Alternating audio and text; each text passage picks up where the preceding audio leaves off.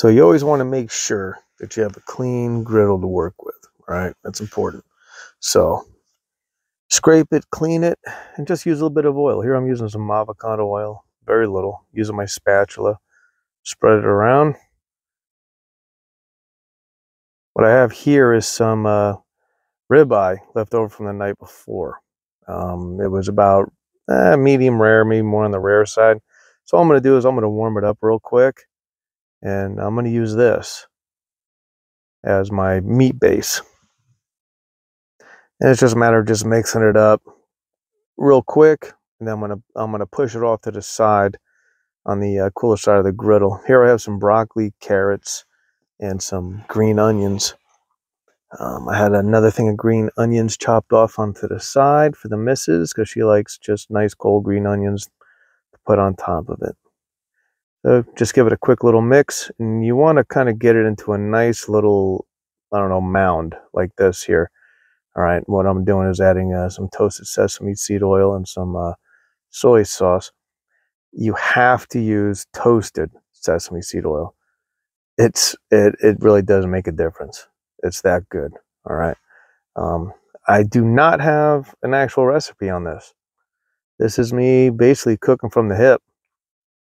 We have some heavy winds coming in tonight, so I wanted to get an early dinner done for us before the winds hit, because it'd be pretty darn near impossible to cook in 50-mile-an-hour gusts. So what I'm doing here is just kind of, setting up my mound a little bit so I can put the top on, give a little bit of a, slight little steam, just before I add a little water to it.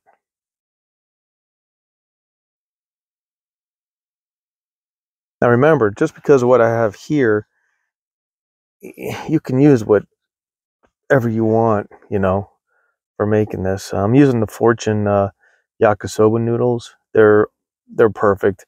They have all different kinds of flavors, from teriyaki to soy ginger, and here garlic.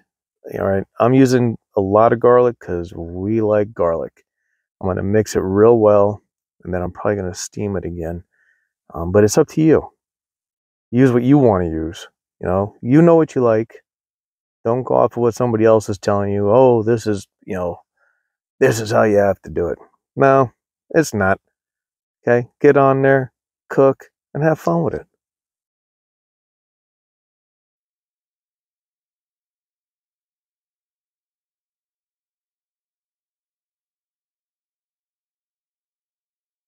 As you can tell, I'm still pretty much a novice with the spatulas, but I'm trying. I believe the channel is John Burnett. That guy he's awesome. I love watching him cook, and I used a lot of the stuff that techniques he uses, probably not as well as he does. But I put that back on to let it steam for a little bit, and then I'm going to mix all the the vegetables and the meat together, and I'll end up pushing it off to the side, the cooler side. Now, as for temperatures, I'm not going to tell you temps.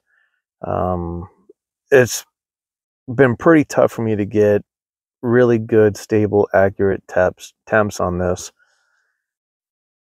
What it comes down to, it's like a lot like when I use my cast irons. I kind of go off of feel, and you kind of go off of your seventh cooking sense, and you work from there. If it's not hot enough, turn it up. If it's too hot, turn it down. So everything's getting pushed over to the cooler side, and I like to get everything off the spatulas, because that's some good stuff on the spatulas there. Yeah, you won't be seeing me working in any Japanese restaurant anytime soon, but I was having fun. So we have the noodles, and what I did is with the Fortune Yakisoba noodle packet, it comes with its own little seasoning, and it says add a half a cup of water. So what I did is I took a half a cup of water, took the seasoning, put it into the water, mixed it up really good, added that to the noodles to help, and then I just kind of, for about 10-15 minutes, just occasionally just stirred the noodles around to kind of break them up a little bit and have all the seasoning on there, and dumped them all right on there. You probably saw me pushing some of the fluid back to the back side of the griddle, and that's so I could, when I'm stirring this, I can push the noodles back on there and get that sauce.